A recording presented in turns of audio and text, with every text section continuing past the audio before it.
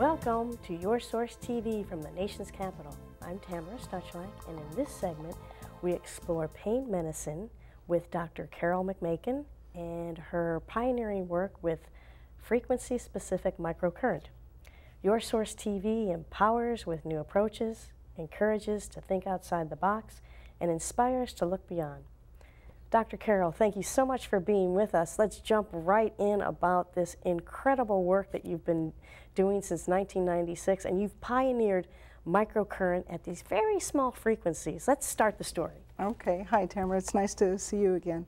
I started Frequency Specific Microcurrent in 1995 and 96, and I started teaching it in 97 to find out if it was reproducible. I got the frequencies from a chiropractor who had worked with an osteopath from England who bought a practice in Canada in 1946 that came with a machine that was made in 1922. So back to the 1920s, they were using frequencies for Therapy, medicine. For medicine. There were thousands of doctors in the Viruses and all sorts of things. All sorts of things. So there are thousands of doctors in the U.S. using electromagnetic therapies between 1910 and 1934. In 1934, the American Medical Association, in the person of Maurice Fishbein, decreed that drugs and surgery were going to be the tools of medicine and that electromagnetic therapies were unscientific. So ultimately, between 1934 and 1950 or so, the use of the equipment died out. The machines So that's why people say, I've never heard of this before. No, and the machines were big old things. They plugged into the wall back when DC current, what we use now with batteries, was plug in the wall. It was a different kind of wall current. So they used these big old machines, and this machine that Harry Van Gelder bought, plugged in the wall, it came with a list of frequencies.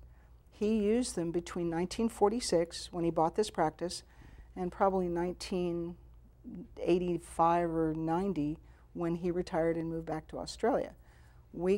I got the list of frequencies from somebody that had worked with him. And the frequencies are set up so that there's a frequency to remove a pathology, like inflammation is a pathology. It's not normal for tissue to be inflamed. Scar tissue is a pathology. Toxicity is a pathology. Dis-ease, anything the body's... Viruses, emotional upset. There are frequencies to remove those, and there are frequencies for specific tissues. So there's a frequency for the nerve, for the muscle, for your small intestine, for your brain. So there are frequency combinations that we put together to treat irritable bowel syndrome. So you had a basis for this, but you've done pioneering work since... All I got was a list and the logic. The logic was you remove the pathologies from the tissue and you see what happens. And what happens is that when we use the frequency to take the pathology out of the tissue goes back to normal function. So nerve pain goes down. Irritable bowel syndrome, Crohn's disease, the inflammation goes away, and the patient who's been symptomatic for 17 years gets up off the table with no abdominal pain and normal bowel function for the first time in years. So clinically, I started with a list of frequencies. The first thing we treated was muscle pain, trigger points, myofascial trigger points, knots in muscles that are painful. That's the first thing I treated, and it worked so well. It's like, oh my goodness, I wonder. So that was 96. 97, I started teaching it to find out if it was reproducible. And you also lectured at NIH. I lectured at NIH in 2000, and I lectured at the Institute for Functional Medicine in 2000. And by then, we had 3 years of experience and hundreds of practitioners around the country. So we knew it was reproducible. And showing cell changes. The cellular changes we didn't get until after I lectured at NIH. So in 1999, there's a kind of fibromyalgia that comes from spine trauma. They get whiplash injuries or lifting injuries, and they have full body pain with burning in the hands and feet, abnormal reflexes. 1999, I treated 25 of these patients. Our results were they came in with their pain between a 6 and a 10, and they left between a 0 and a 2. So a 7.3 to a 1.3 on a 10 scale. So I presented these 25 cases at NIH because this condition is untreatable. You can't treat fibromyalgia from spine trauma. There's no way to treat the pain. Narcotics don't work, drugs don't work. It's not treatable. So I gave this lecture, and that's where I met Terry Phillips. He's an immunochemist. And at the end of the lecture, I said, this is what we've done. I've done it 25 times. It works every time, but nobody's going to believe it unless we get objective data. So Terry came up and said, you send me a spot of blood on blotter paper, and I'll tell you what's changing. So we got the data back, and that's where we found out what the cells and the spinal cord were doing. Because and this is revolutionary work within the wellness holistic field to have verifiable cell change.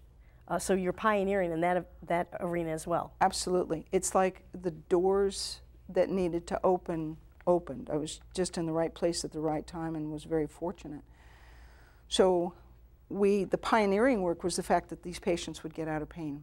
The data was what we needed to have the medical community pay attention to it. When we got the data back from Terry Phillips, inflammatory cytokines, it's a big word, they're chemicals, they're proteins in the body that create inflammation. So when your joint turns all red and swollen. This is the natural inflammation response, what this medical community knows is happening. Right. And these chemicals are in your body when your body gets inflamed. And normally they're very hard to change. I found this out afterwards. They're very hard to change. Chronic conditions are all inflammation-based. Right. Chronic all conditions. Of them. Yep, absolutely. And the cytokines, the chemicals that create inflammation, are difficult to change. When we got the data back from Dr. Phillips, what we found out was that the inflammatory cytokines start out at 10 to 20 times normal in these patients, and they drop at a logarithmic rate by factors of 10 and 20 times in 90 minutes. So when I called one of the medical professors at GW and asked him what this meant, it was like somebody hung up the phone. I said, Dr. Ruff, are you there? He said, cytokines are hard to change. And I said, no, they're not. They all change like that in 90 minutes. He said, that's not possible. I said, yeah, it is, because we just did it. So inflammation goes down, and we have data to show it. And we followed that up with animal research at the University of Sydney in Australia in mice. They paint a chemical on the mouse's ears that makes the ears swell up, and then they measure how much swelling there is. So we use the frequency to treat the inflammation in the mouse's ear. Again, scientific. Yep. It's nice to do it in clinic, because if you came in with nerve pain, all I care about is getting you out of pain. But in order to have other physicians pay attention to it, you have to have research. So University of Sydney, they paint this stuff in the mouse's ears, they measure the swelling, then they treat the mice with this frequency to reduce inflammation in the immune system. And the swelling in the mouse's ear went down by, well, it actually went down the first time by 70%. And the researcher that was conducting this study called a halt, because she'd never tested a drug in 20 years of doing this that had reduced inflammation by more than 45%. This is remarkable. Yeah. So this is about what time frame? This was 2003. So 3 years after the NIH data came out, we knew that we could reduce inflammation, but we needed confirmation in a double-blind animal, or a blinded animal model. So she blinded everybody in the lab. They repeated the study, and the swelling went down in the mouse's ears by 62% in 4 minutes. At 2 minutes, it was reduced by 30%. At 4 minutes, it was reduced by 60%. It's never been seen. The implications of that are that it's a time-dependent response, which means that there's a process going on that starts and proceeds at a certain rate and then stops. So it's... Does it suggest multiple treatments, or the data is the data? The data is the data. It's 62% in 4 minutes in a different kind of inflammation. So they did a different study. Different frequencies? No, same frequency, but a different kind of inflammation that follows a different pathway. They reduced the frequency to reduce inflammation, reduced inflammation by 30%, which I thought was disappointing. And then she pointed out that that was equivalent to an injectable anti-inflammatory drug that they use after surgery. She'd never seen anything like it, so it was extraordinary. Then there's another experiment where they sunburn the mice, and that suppresses the immune system. Then they treated the mice, and the mice that were treated immediately didn't have much reduction in swelling. You know how when you get a sunburn you get swollen and puffy? Yes. So they treated them immediately, not a lot of reduction in swelling. Treated them at 2 hours after the sunburn, and it brought the swelling down by about 25%, which was significant. But they painted a chemical on the mouse's leg that the mouse will develop a swelling in response when the next time they get exposed to that chemical. Does that make sense? So it's kind of like a bee sting. Yes. Like you get stung by the bee, and then the next time you get stung by the bee, your whole arm swells up. Same thing with the mice. Paint this stuff on their foot, and 2 weeks later you paint it on their ears, and their ears swells up. Well, if you get a sunburn, it suppresses your immune system. The microcurrent reversed the immune system suppression by half. So the sunburn suppressed the immune response by 63%. The group that was treated immediately with microcurrent, their immune system response was only suppressed 30%, so it reduced it by half. Okay? The important part about that was that it was one exposure to a frequency that produced a permanent change in the immune system, because the challenge took place 2 weeks after the original microcurrent application. It's kind of a complicated story, but do you see what I'm saying? Yes, and to get that permanent change, because that's what people are interested in. Yes, yes. Whether it's conventional medicine or new technologies, they want to say, what's the bottom line? Mm-hmm. So that's, to me, that's really the most important thing to come out of the animal research was, yes, the frequency to reduce inflammation reduces inflammation better than any drug that's ever been tested in this animal model. But the sleeper, the most powerful data that we got out of the Australian study was that a frequency applied at the time of the sunburn reduced immune system suppression by half 2 weeks after a single 4-minute application. That's huge. I'm speechless. And welcome to my world. Dr. Carol, what we're going to do is we're going to go to break, and when we come back, you're going to be providing a demonstration for us with, you have multiple yes. pieces of equipment that you've developed over the years, and we're going to learn more. Good. Russia Today TV, where Russian and American businesses come together. To be listed on Russia Today's Business Connection, go to RussiaTodayTV.com. Olga Sheymov is an internationally acclaimed artist. You can see a virtual gallery tour at VladyArts.com.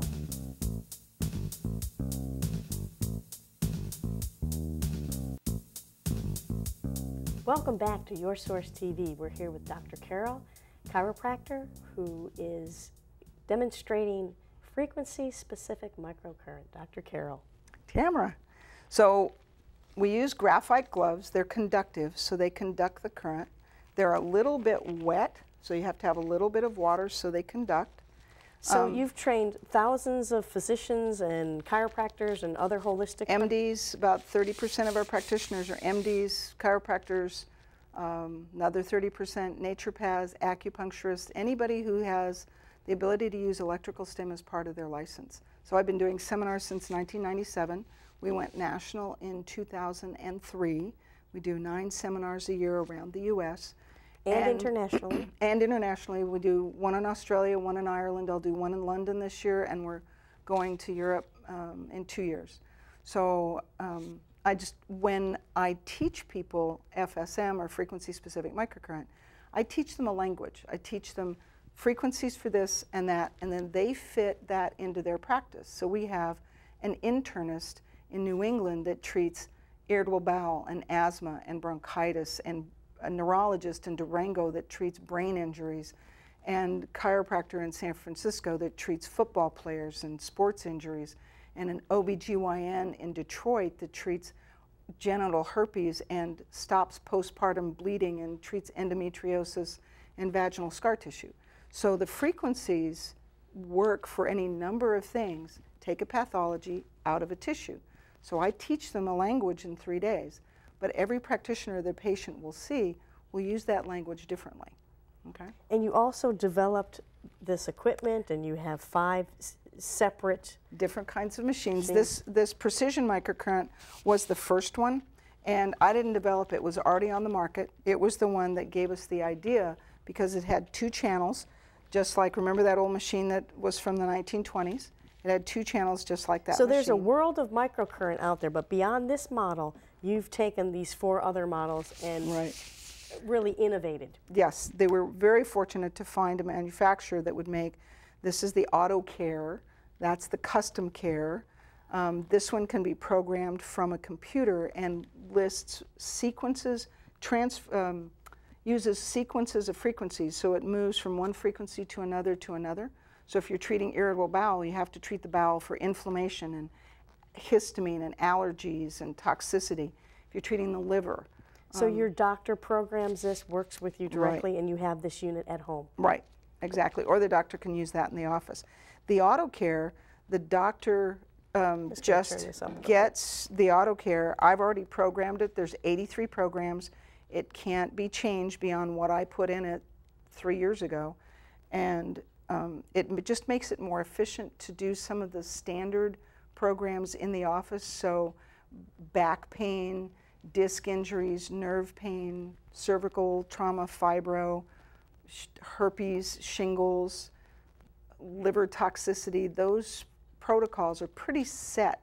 I don't even have to be there for them to work. That's the thing. This is not a placebo effect. It's not because I'm a nice guy and I have magic hands. It's because the frequencies actually do what they're alleged to do. So this unit doesn't require the gloves? They don't, no. The doctor doesn't have to wear the gloves. He can, but he doesn't have to. The auto care is the same thing. The doctor could just take the glove and tuck it in your waistband and put this one behind your neck and turn the program on that you need and come back in 35 minutes.